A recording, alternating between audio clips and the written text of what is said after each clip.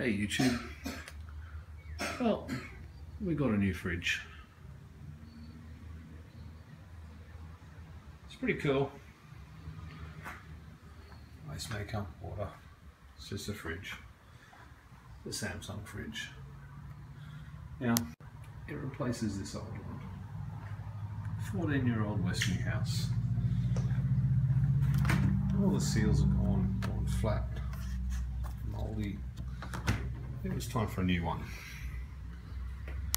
So how does a friggin' new fridge relate to my YouTube channel? It's not a motorbike or a solar panel, but it relates because it sucks. No, really, it sucks. It sucks a lot of power. Now, I used to be able to use kettle, which is 1,000 watts. We used to make a jug full of hot water for everyone's coffees in the morning, and do 8 rounds of toast at about 1,000 watts for each round, and still have battery power to boot. This morning at 3:33, the batteries went flat. That sucks. So now I need more batteries. It just draws an enormous amount of power. Now, my thinking was, we got a new fridge, it would be more efficient. Yes, it's bigger, yes, it's got water, yes, it's got ice, but it would be more efficient. The old fridge often didn't get closed properly and the motor run all night long, and the battery still didn't go flat.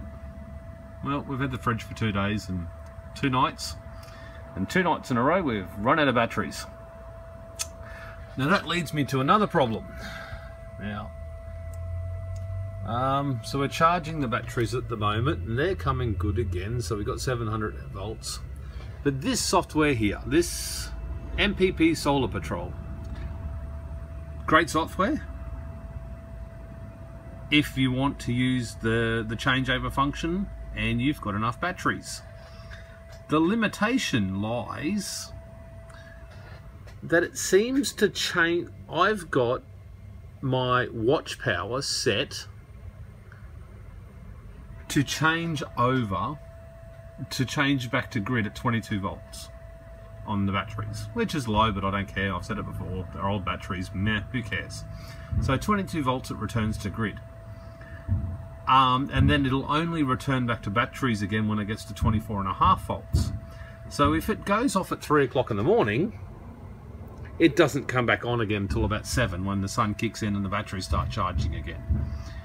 Now this software, MPPSolar, seems to overwrite that function. Well, it probably doesn't overwrite it, it's just got its own built-ins. So let's see if I can do this. I love using the mouse, trying to locate it through the video, through my iPhone. What this software does is simply 10 minutes later, after it transfers, just 10 minutes later it transfers back again, irrespective of what the battery voltage is. Which is shit. Well, it's shit for me. It may not be shit for everybody else left of the sun, but it sucks. So there you go, boys and girls. There's another drawback of this software. MPPSolar Patrol. Great for switching backwards and forwards and automatically, but the last video, I think it was the last video, I said it was a great companion software. Well, based on this alone, no, it's not companion. It drives me crazy, actually. I mean, it's good. And also it changes at 23 volts.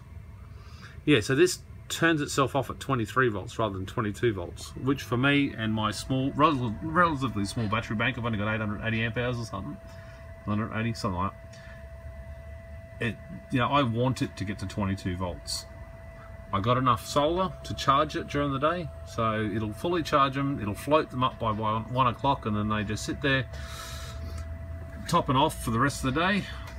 I could probably do with another couple of batteries, but yeah, so it's time to jump online and start chasing around and seeing if I can find some more cheap batteries. I don't have any plan on spending $1,000 on batteries, so I'll have to see what I can come up with. Self-imposed financial limits. after all, this is a toy that's never going to pay for itself. So I just want to do it as cheap as possible and have some fun while I'm getting there. A bit like a hooker. No, a hooker. You don't want a cheap hooker. Anyways, we won't go there. Anyway, cheers for now, YouTube. Out.